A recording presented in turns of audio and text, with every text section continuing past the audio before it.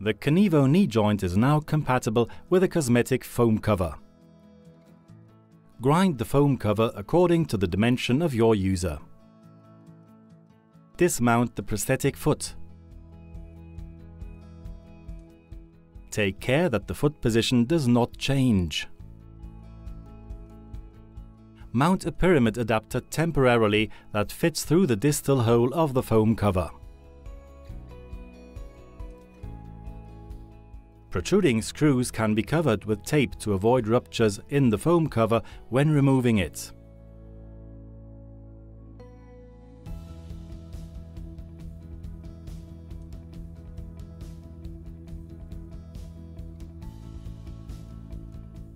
Attach the centering plate to the Kenevo over the receiver of the charging unit using the O-ring and assess the fit.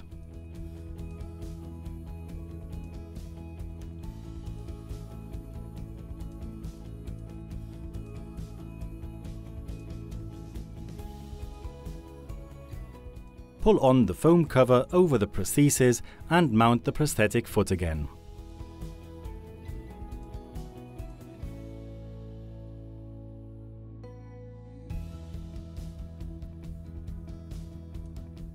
Feel the area of the centering bore through the foam and create an opening.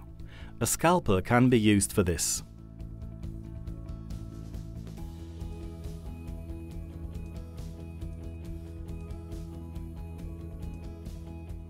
Insert the centering rod into the centering bore with the end where the two nuts are placed. Do not remove these nuts because these serve as a limit stop to protect the charging receiver. If the nuts are loose, please fix them at a distance of 5 mm from the end of the centering rod. Apply the hole cutter to the centering rod. Rotate clockwise to cut a hole into the foam cover.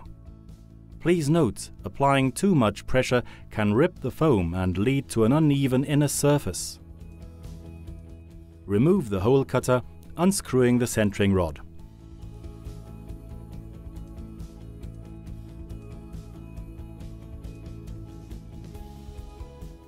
Remove the foam cover from the prosthesis again and detach the centering plate from the Kenevo.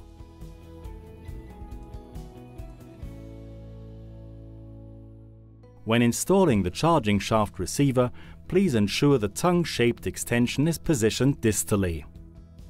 This snaps easily into the recess above the tube clamp. The O-ring can now be used to attach the charging shaft receiver.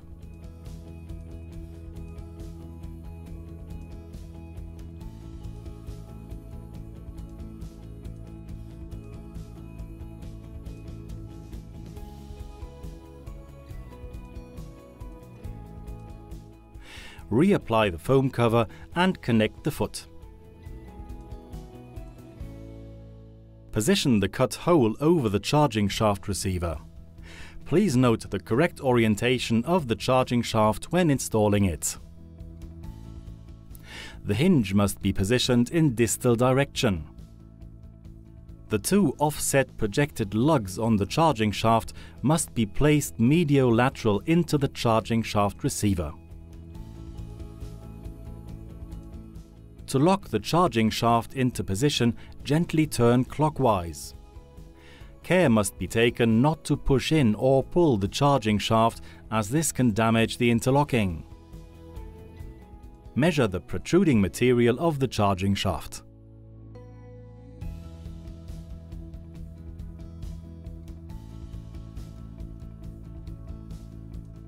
Remove the charging shaft by turning counterclockwise.